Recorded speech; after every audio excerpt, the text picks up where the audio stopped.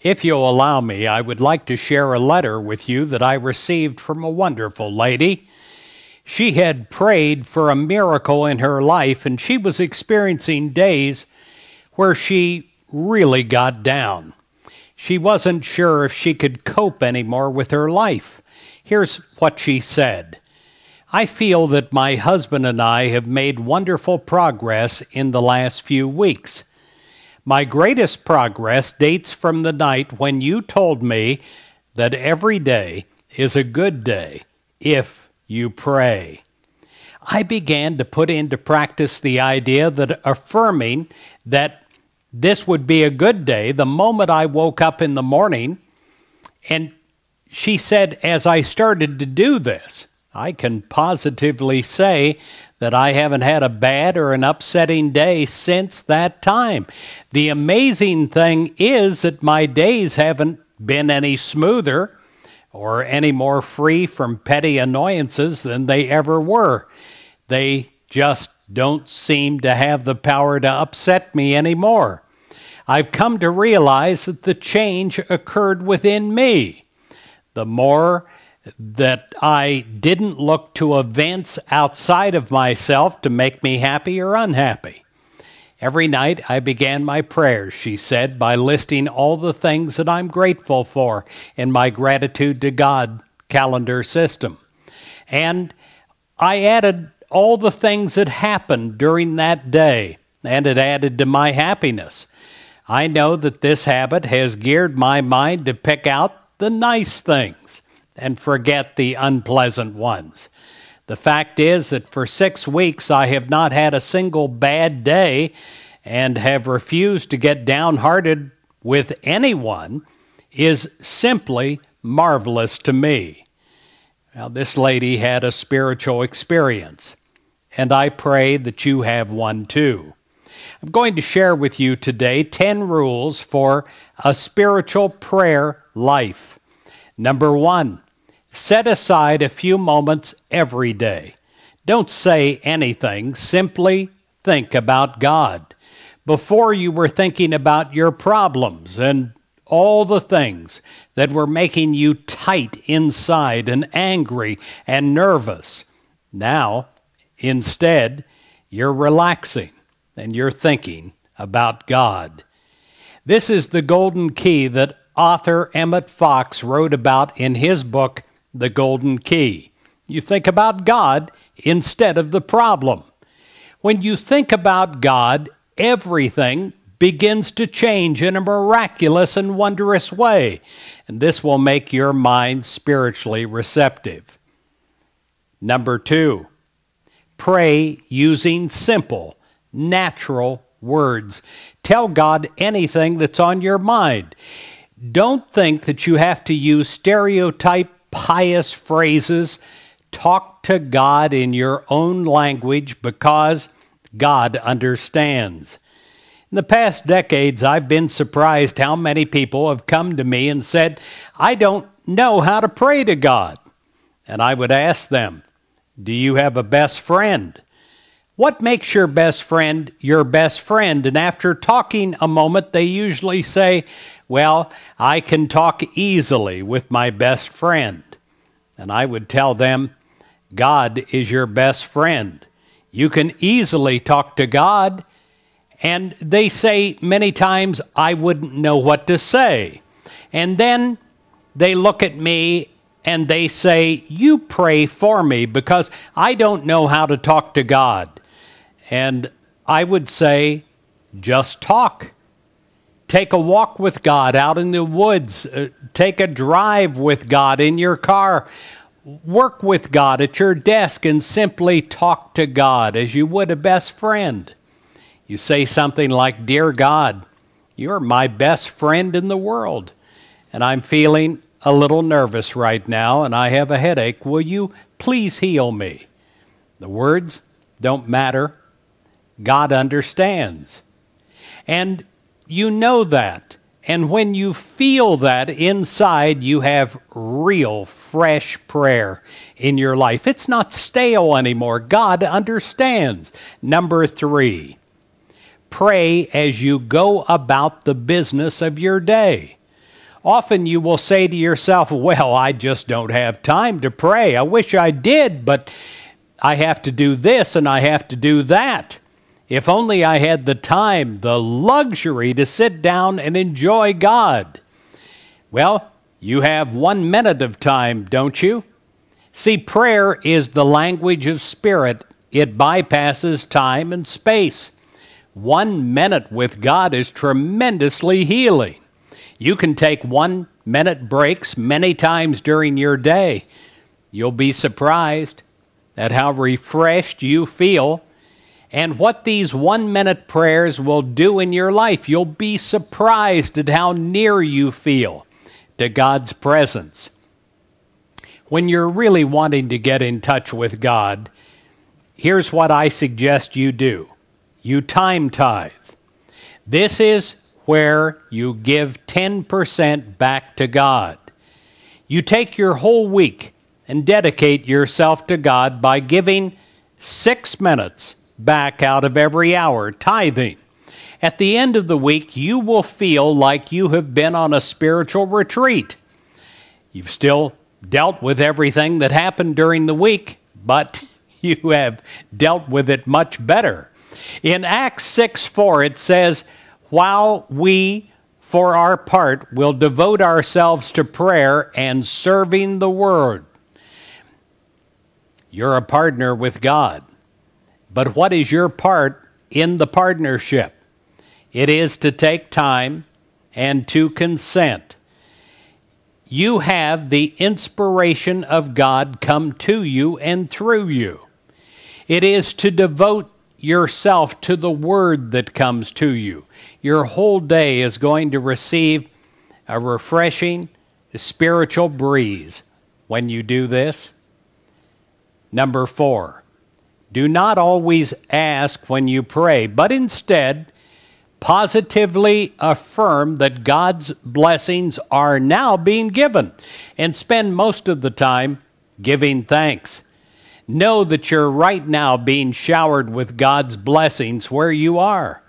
You are immersed in the good of God as much as a fish is immersed with water in a tank of water. It is in you, it's around you, so much so that you can't see it, but my friend, you can feel it. You can totally sense it when you consent to it in your mind. And when you do, your whole day is transformed. Number 5, pray with belief and faith. So often we get wordy in our prayers, but we really don't believe what we're praying can possibly come to pass. I want to share a wonderful story with you. A man was flying on an airplane after America's first commercial jet service began with the flight of the Boeing 707. This man was a traveler on a piston engine, propeller-driven DC-6 airplane. Well, he struck up a conversation with a fellow passenger. The passenger happened to be a Boeing engineer. The traveler asked the engineer about the new jet aircraft. The engineer was so enthusiastic about the new development in aviation, he began to speak at length about the extensive testing Boeing had done on the jet engine before bringing it into commercial service. He recounted Boeing's experience with engines from B-17 to the B-52. When his traveling companion asked him if he himself had flown in the new 707 jetliner, the engineer replied, I think I'll wait until it's been in service for a while. It's one thing to talk enthusiastically. It's another to put your life on the line. When I pray, I put my life on the line, and I ask you to also. I pray for God's way, not Chris's way. Jesus talks about putting your life on the line, from going from where you are in seeming mediocrity to be on the line of excitement and answered prayer. That's putting your life on the line of God. It's going from the average to the supreme. It's going from the mundane to unbelievable good beyond even that which you can imagine. That is the good of God, and it is the message of Jesus Christ. In Mark 11:23 and 24, Jesus said, "Truly, I tell you, if you say to this mountain, 'Be taken up and thrown into the sea,' and if you do not doubt in your heart, but believe what you say will come to pass, it will be done for you. So I tell you, whatever you ask in prayer, believe that you will receive it, and it will be yours." Number 6, never use a negative thought in prayer. Only positive thoughts get positive results. In the past, I've heard people who pray, "Oh, dear God, these people did this to me. Get them." Remember, prayer comes through you. It has a boomerang effect. It comes back to you. Always pray for good in a positive spiritual way. It will come through you first, shower down immediately upon your life. Number 7, always express willingness to accept God's will. Ask for what you want, but be willing to take what God gives you. It's always better than what you've asked for. I want to share something with you from Walter Anderson's book, The Greatest Risk of All. He makes this significant statement: "Be assured, it is not possible for human beings to be empty vessels. No person that's ever lived has been an unbeliever, despite what they may argue. Everyone believes in something. It might be God or not God, manifest greed for money or power, a career or a friend, science, a principle, something. Whatever it is we place before our lives is what we turn toward." Well, today, my friend, I'm asking you to believe in God and turn towards God. That is the meaning of the word repent. It means to turn around from the way we're going or thinking in the moment and to rise up higher, to think higher, God-inspired thoughts. Pray at the beginning of your week instead of being so twisted up on Monday morning thinking about the week ahead of you and the worries in the future. Be prepared. Be pre-prayed. Turn to God and say, "God, I know your will for me is absolute, wondrous good." Don't just say the words, but totally know and believe it without a doubt. Life is so sweet. It's a huge error for something else, some other opinion of life, to rob you of that spiritual sweetness. Life is a joy. Every moment is a joy beyond belief. Put God first. Think about God first in every aspect of your life. Number 8, practice putting everything in God's hands. I used to have a sign on my desk that said, "Pew." That's P-E-I-G-H. Everybody that came into my office would ask, "What does that sign mean?" It means put everything in God's hands.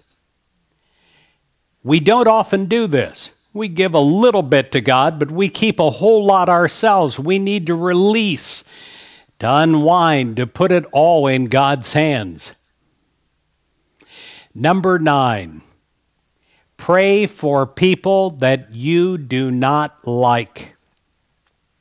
When we don't like a person, it is as if we have cataracts over our eyes. We can't see that person as he or she really is. If we knew that person, we would have compassion, maybe over time love for that person. You're probably thinking, "Yes, but you don't know the person like I do." I know God, and I know God's love can come through you. Start praying for that person and soon you'll fall in like with that person.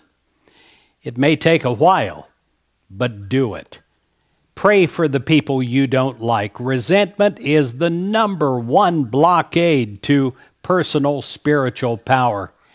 In Mark 11:25, Jesus says, "Whenever you stand praying, forgive, if you have something against anyone, so that your Father in heaven may forgive your trespasses." Also, make a list of people that you want to pray for. You may be surprised, but it does more for you than it does for the people you're praying for. It's a joy because it comes through you. You're like a pipe, and all this good of God flows through, and it saturates the pipe. Number 10, ask God to use you. Say in prayer, "God, use me." There's a beautiful Christian hymn called "Spirit of the Living God, Fall Fresh on Me." In the original version of the song, the middle line read, "Melt me, mold me, break me, fill me." And then someone with spiritual insight saw that there was something lacking in the chorus and changed the line to this: "Melt me, mold me, fill me, use me." This person was right. The filling is not an end of itself, but a means of action. We have to take all the good that God gives us and then give it away. And in this way, we will always have more. It's never depleted. It's never stale. It's always new. It's always fresh and filled with spiritual vitality.